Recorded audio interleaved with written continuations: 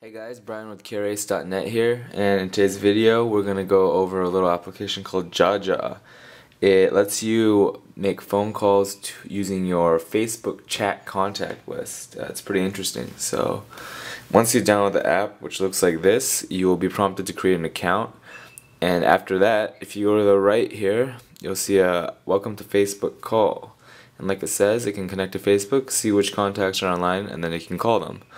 And when you press connect, it will prompt you with a login screen, and one sec, let me log in. You'll have to install the application, and it will ask for permissions to access your friends list and view who's online and whatnot. But once you do that and log in,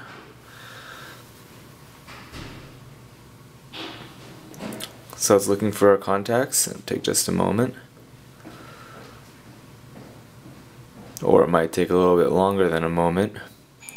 There we go. So I can see myself online right now, and I can call myself.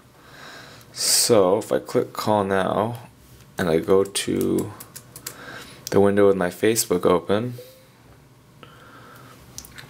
you can see that I've received a little message at the bottom,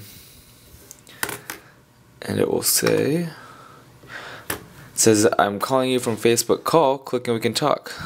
And it'll give you a link.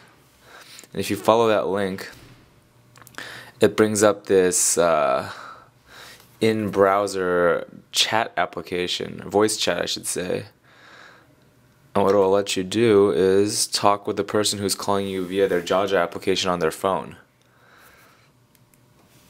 So maybe I can turn up the volume here and show this in work. Hello? Oh, it's waiting still.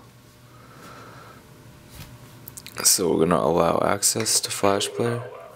So there you go. You can probably hear the echo right now off the phone and the computer speakers. So as you can see, there's a bit of delay. It's not as fast as you'd experience from a normal phone call, but that's a given, seeing how it's converting your normal phone call into a VoIP phone call.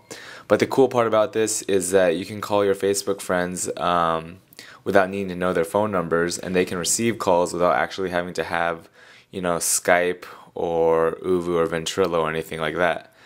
And that's pretty useful. So if you're looking to use this program, it's free, it's on Android Market right now, and you can go ahead and test it out on your Facebook friends.